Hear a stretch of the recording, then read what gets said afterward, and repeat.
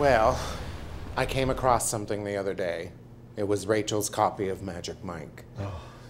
And I am proud to say that I found the strength to put it right back under her mattress. Well, good for you, Gary. We are proud of you.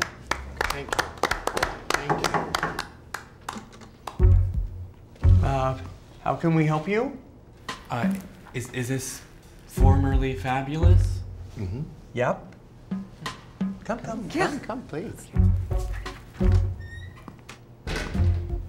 Tell us your name and why you're here.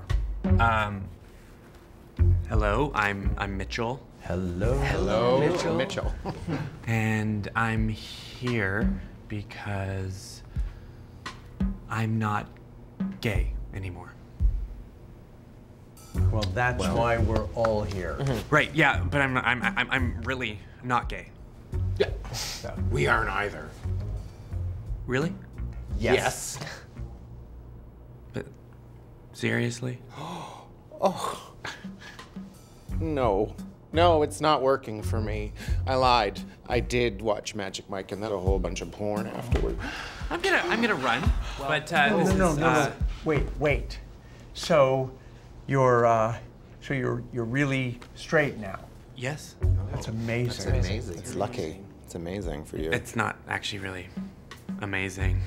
Is it contagious? I mean, maybe if we all kiss, it might work. Oh, that's a good idea. No. All four of us could kiss. Good idea. It's not contagious. So I woke up one day and it was gone. And you wanted to come in here and just rub it in our faces? I came here because I was hoping that there was somebody out there like me. Well, there are people out there like you. They're called heterosexual men. So what do you want from us? Well, what I really want, to be perfectly honest, is to be gay again. Oh, God. Why? Why? What? Nobody wants Why would you want that? I want my old life back. Oh, who's that? Your girlfriend? No.